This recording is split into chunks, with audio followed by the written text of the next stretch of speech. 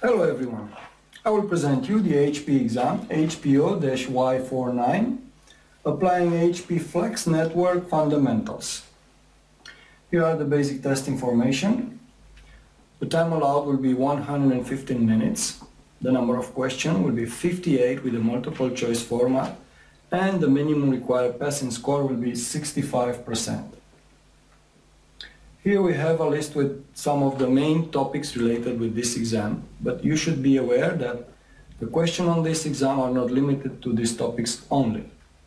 You have to understand and you have to know how to identify various security components, and you have to know how to describe network management, how to identify products and features in the HP networking product line.